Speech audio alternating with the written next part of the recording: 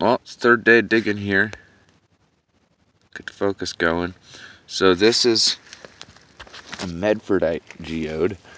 I want to put my rock hammer out here for scale, so you can see. So it goes. I haven't uncovered the whole thing. I think this is about the, judging by the curvature of it, I think I got about maybe a quarter of it uncovered. It seems to dip down here. I haven't reached the dip over here or up at the top. That rock will come out easy. It's starting to dip down here at the bottom, and there's a corner right here. I busted out the piece last night, and there's a cool, it looks like the corner of a cardboard box, or a box, the way that all the three sides meet up right here is pretty cool. Anyways, so I've cleaned out a lot of the dirt from inside, and I got some fresh water that's coming down here, letting it fill back in there, and I'll scoop out the muddy water and do that a couple times until it's a little cleaner. I get an idea of what's going on a little better. Well, I'll do that while, you know, and I dig while and by dig I mean bust rocks, while I wait for that to fill up. But on the outside, what we got going on, we got Medfordite, which locals, I know, look for this stuff, and it's pretty cool to find. Even a small piece, it can look pretty. This stuff is pretty good quality from what I hear. If anybody knows specifically about the stuff, they can let me know. But we got that milky clear quartz going on all over this thing. This whole area right here, I broke up the matrix off of there, so I could see what was going on there.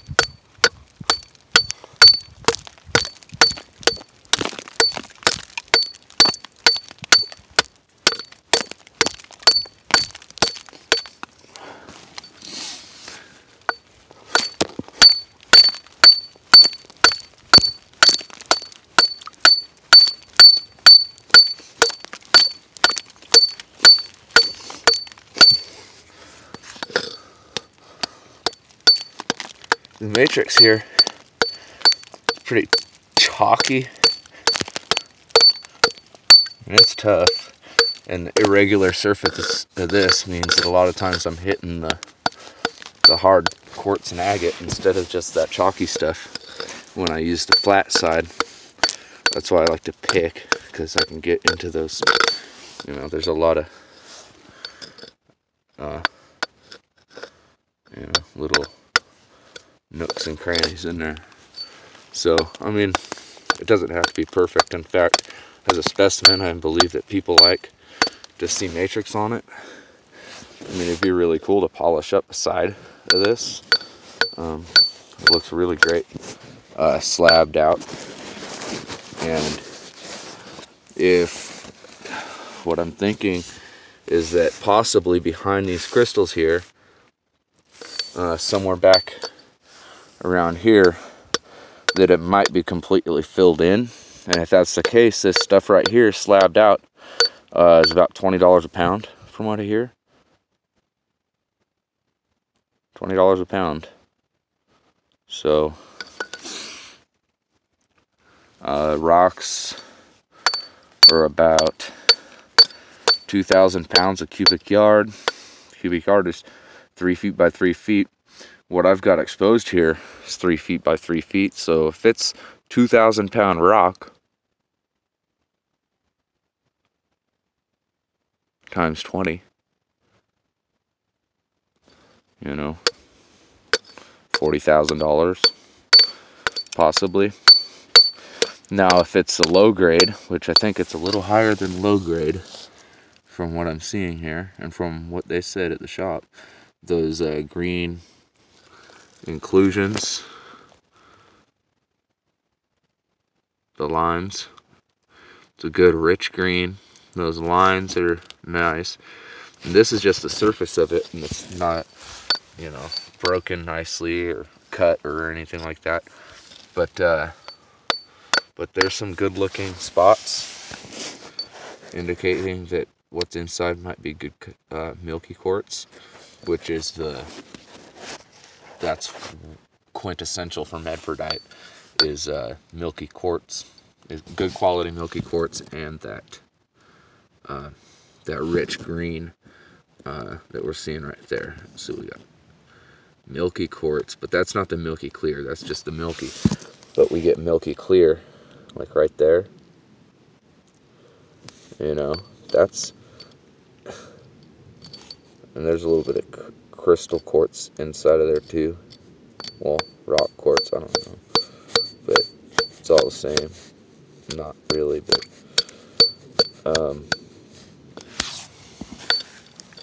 so this goes back pretty far.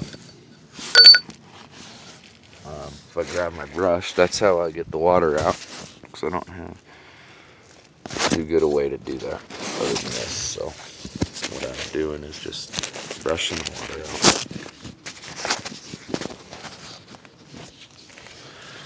Just like this, peeps. If I can focus.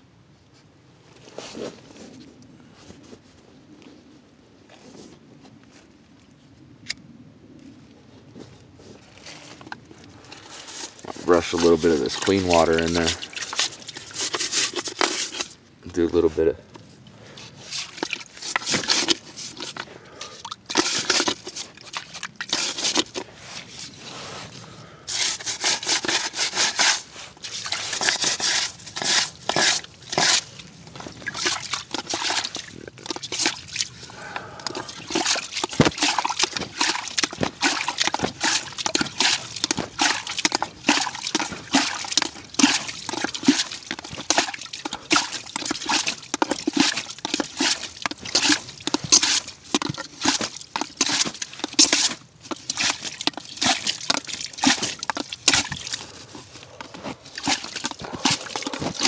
ow. So, kid you not, this stuff is sharp.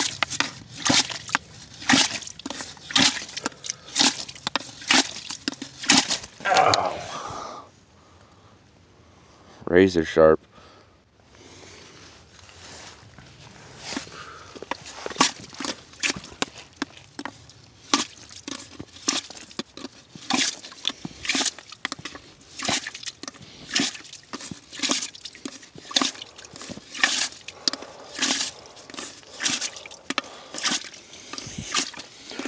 Now, quartz is silica. Silica, that's what they use to make glass.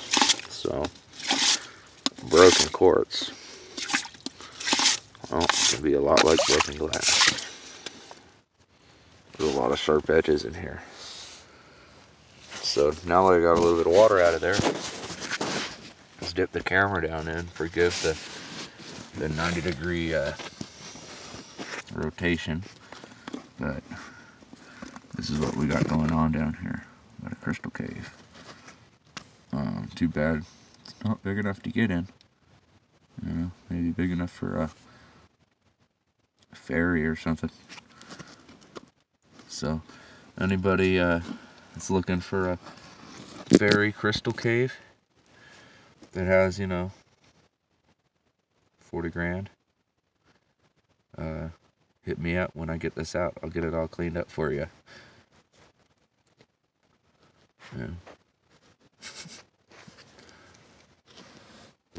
Joking, but I'm not joking. It's a beautiful rock. I'm really hoping that I don't have to break it into too many pieces to get it out. Hopefully I can get all the way around it. I don't know how I'm going to get under it. Somebody knows how. But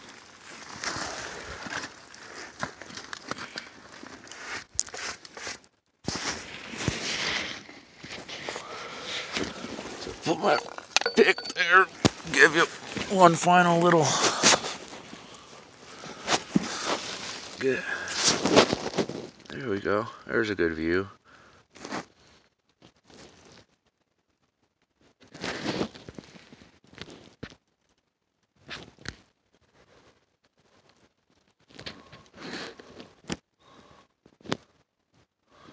Well,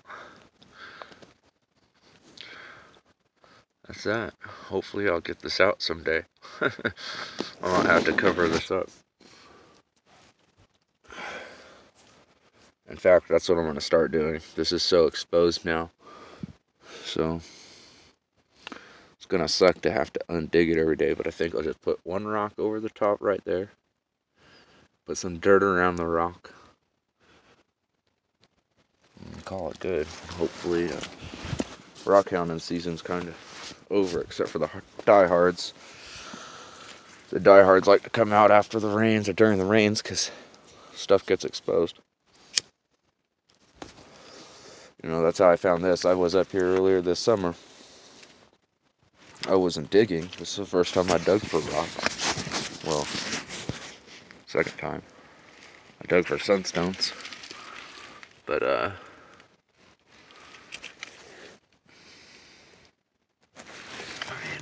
man, that's cool. So what I'm thinking, I might tomorrow come back and what I want to do here, in the very least, is get some more of this rock out. If I can't get the whole thing, there's a crack right here, and there's a crack here, and this rock actually it moves a little bit. That's this rock right here. I might be able to get it out. If I can get this rock out though, which I have to do this one to get this one, then what I do, chip away this, and then I can get a piece hopefully from somewhere over here, try to get down, you know, good 6-8 inches from right here, get down that way as far as I can, and break that out right here, or right here, and right here, and maybe get out a piece, you know, 40-50 pound piece, and take it in to get graded, whatever.